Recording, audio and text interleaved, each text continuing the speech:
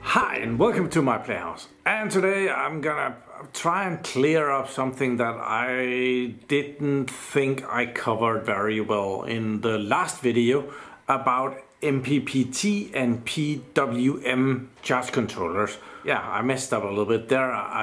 I'm gonna try and explain that a little bit better, but first a few householding things. First little thing I have here is from Tobias. Good friend Tobias, who's a patron of mine and who I have met in person, and he has added a letter here. Yeah, it's very sweet of him. It's something that I asked him to do, or if he could do it, and he could. I was messing with putting up the bus bars in the basement, and I wasn't very happy with using metal tools for that. There were some big nuts that needed tightening, so Tobias has 3D printed this plastic wrench so that I can tighten the nuts on the bus bars, and these are beefy, so very hard plastic. They need to be very beefy so that I can tighten those nuts enough, and there are different sizes, 15 and 13 millimeters, and that's the two nut sizes that I have on my I'm a little bit, I don't know what these are. There might be, this one says 14 and that one says 12. He might, it's the wrench was a 3D drawing that we found online, or he found online, and it came with these and exactly the two numbers that I needed, which were 15 and 13, they hadn't included. So he has had to stretch these so that they would fit. He also sent me this. It's a stand for a tiny Lenovo PC. I don't know. Yeah, I can definitely tell that this is more solid than this. So I don't usually have my Lenovo PC sitting upright. So where is that? Tobias left some QR codes. I think this is if someone else is interested in the stuff. I see the printer files are here, and he apparently has made a little video of printing them. So that's another QR code for that. So thank you very much, Tobias. Second package is also for me, but this is somewhat of a first for me. They're kind of sending me like a New Year's gift. The problem is though, we haven't actually collaborated yet. We are planning to, but we haven't done it yet. So it's a very nice thing, I must admit. Here is the box, and they send a very nice letter of thank you for all the great work we've done together. A bit soon. And the company is called RoboUp, and they do robot lawnmowers, and they want me to review their robot lawnmower, and I have agreed on that. But well, at the moment there's not much grass that needs cutting here. It's winter and freezing. It's 2.9 degrees outside. I can see that on the thermometer from here. So it's a bit weird to get a gift from someone you haven't worked with. So, but it's very nice. They have sent me it's a wooden calendar. So come on. So you can put that on there, and there's a little wooden stick that you can put in the back here, and the wooden calendar there, and you can take this.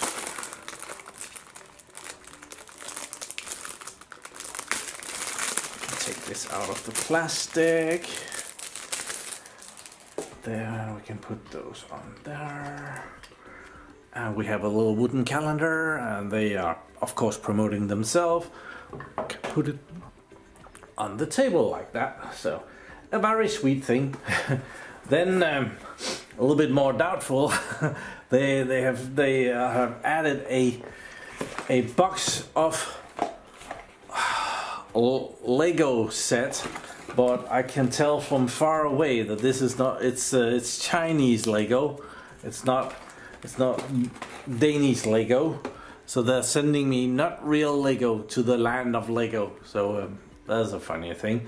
But that's apparently what the robot lawnmower looks like. And yeah, I'm actually looking forward to that. It's a really smart lawnmower. It can do a lot of stuff that my lawnmower that I have right now cannot do.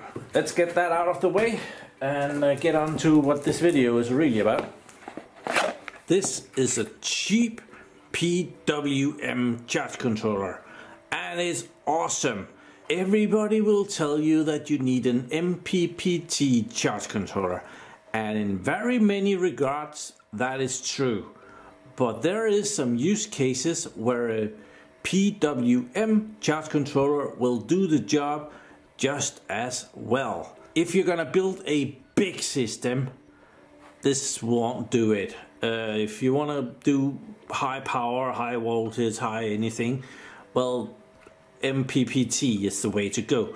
But if you need a tiny system, I've done a few tiny systems where this PWM charge controller will do just fine, and to a fraction of the price of an MPPT charge controller. And for that amount of money that I'm saving on getting the cheap charge controller, I can get more solar panels and get way higher efficiency than if I got an MPPT charge controller. So I'm gonna share some of that with you. Just look at what the artists have done. This is fantastic.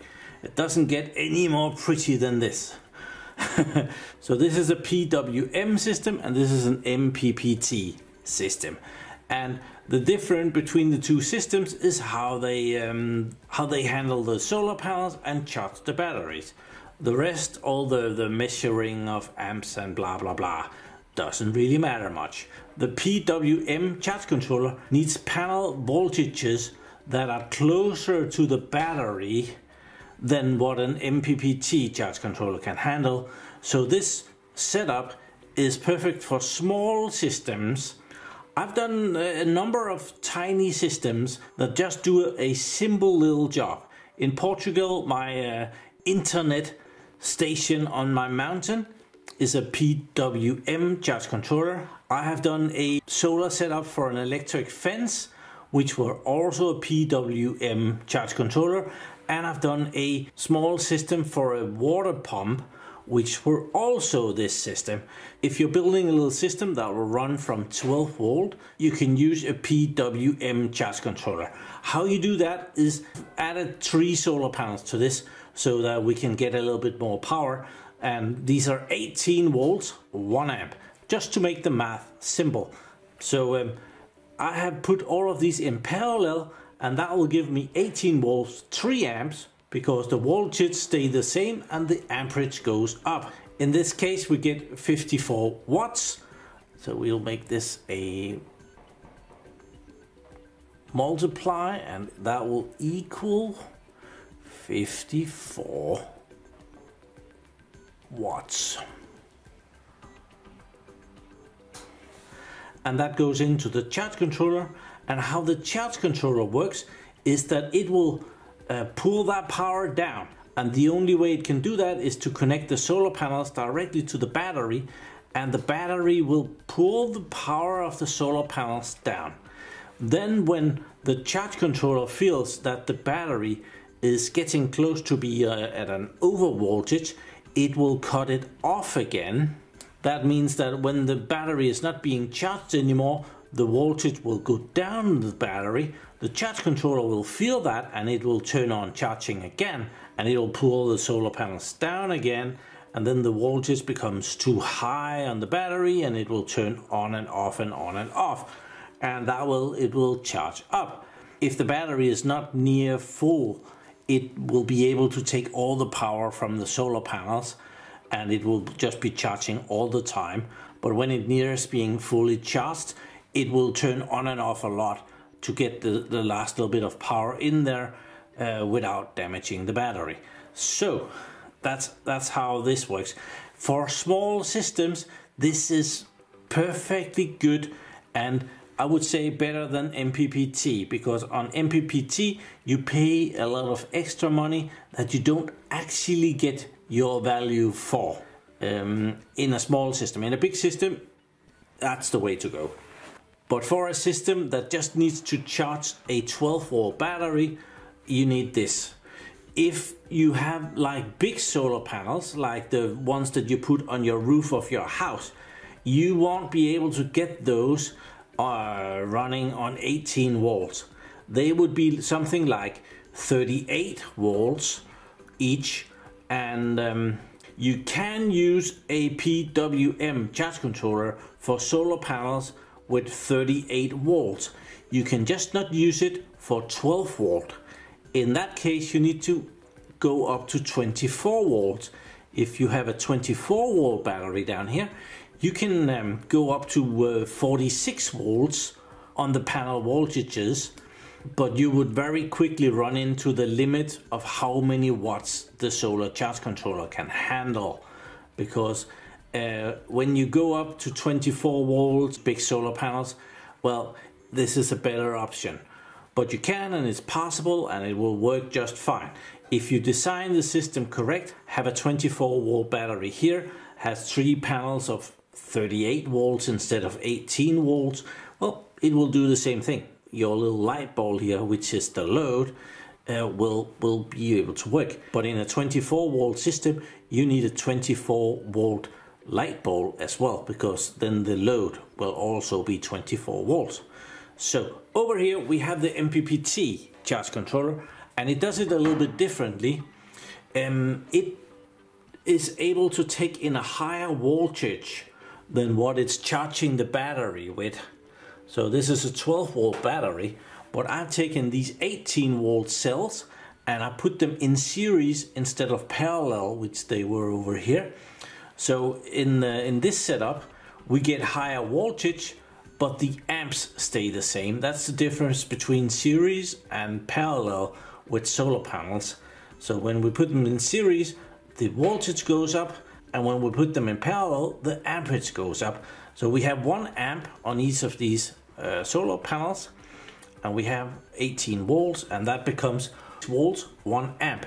And the charge controller will take that voltage and it will make it into 12 volt. For this setup, I would probably go with the other solution, just because this charge controller is more expensive. And instead of getting this more expensive charge controller, I could purchase one more panel here.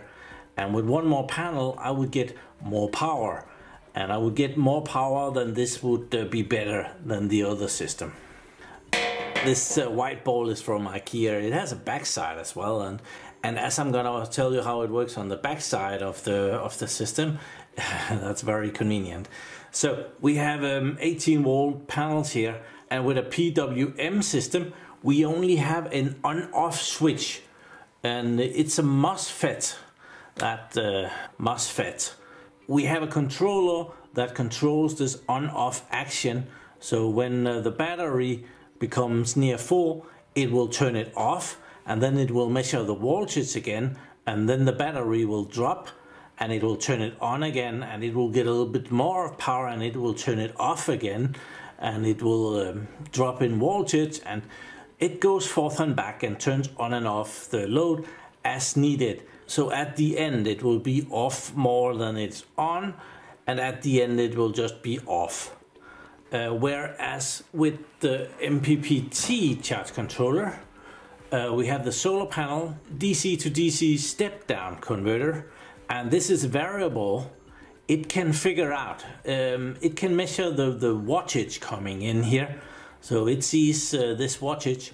It can vary the power that it's taking in here. So this can go from 54 volts, 1 amp. It could also go down and say, oh, we get better amperage at 38 volts. And so it can drag the power down to 38 volts and some amp. That's one of the P's in the name, that it finds the best point where there is most wattage, and it sends that to the battery. It will convert the 54 volts 1 amp to whatever this battery needs, and in this case it's a 12 volt battery.